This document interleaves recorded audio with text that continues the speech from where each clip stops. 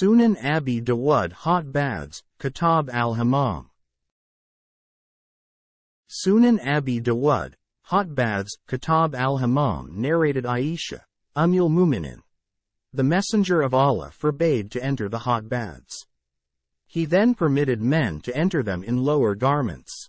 Sunan Abi Dawud 4009 Reference 33 Hadith 1. Sunan Abi Dawud, Hot Baths, Kitab al-Hammam narrated Aisha, Mu'minin. Abu Mala said, some women of Syria came to Aisha. She asked them, "From whom are you?" They replied, "From the people of Syria." She said, "Perhaps you belong to the place where women enter hot baths for washing." They said, "Yes." She said, "I heard the Messenger of Allah say, if a woman puts off her clothes in a place other than her house, she tears the veil between her and Allah, the Exalted."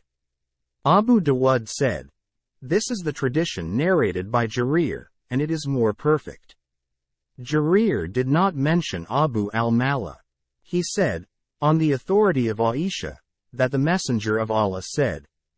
Sunan Abi Dawud 4010 Reference 33 Hadith 2. Sunan Abi Dawud, Hot Baths, Kitab al-Hammam narrated Abdullah ibn Amr ibn al-As. The Prophet said, after some time the lands of the non-Arabs will be conquered for you, and there you will find houses called hammamat, hot baths. So men should not enter them, to wash, except in lower garments, and forbid the women to enter them except a sick or one who is in a childbed. Sunan Abi Dawud 4011 Reference 33 Hadith 3. Sunan Abi Dawud, Hot Baths, Kitab al-Hammam narrated Yala. The Messenger of Allah saw a man washing in a public place without a lower garment. So he mounted the pulpit, praised and extolled Allah and said, Allah is characterized by modesty and concealment. So when any of you washes, he should conceal himself. Sunan Abi Dawud 4012 Reference 33 Hadith 4.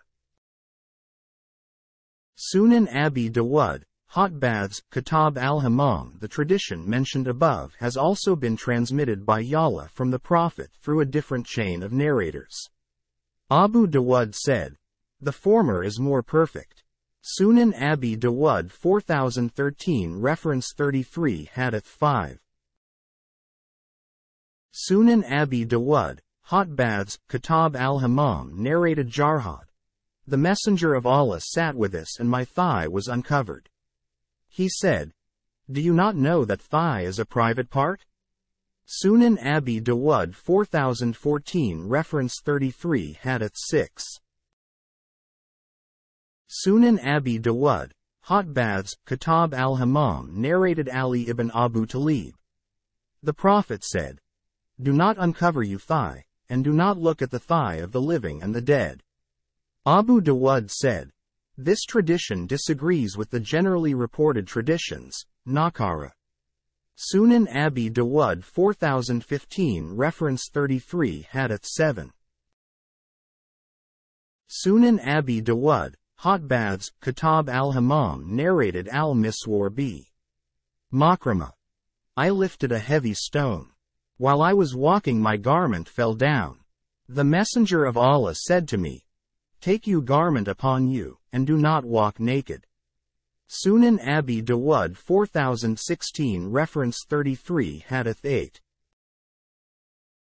Sunan Abi Dawud, Hot Baths, Kitab al-Hammam Baz b. Hakim said that his father told on the authority of his grandfather. I said, Messenger of Allah, from whom should we conceal our private parts and to whom can we show? He replied, conceal your private parts except from your wife and from whom your right hands possess, slave girls. I then asked, Messenger of Allah, what should we do, if the people are assembled together?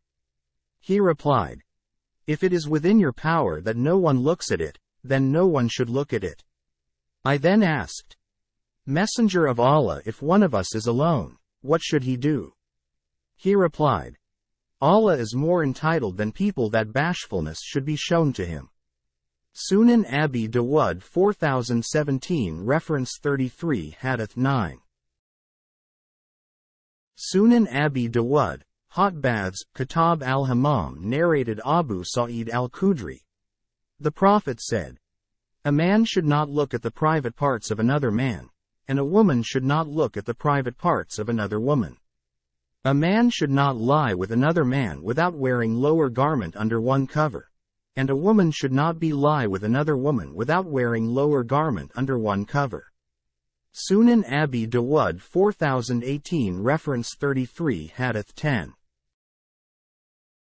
Sunan Abi Dawud, Hot Baths, Kitab al-Hammam narrated Abu Hurairah.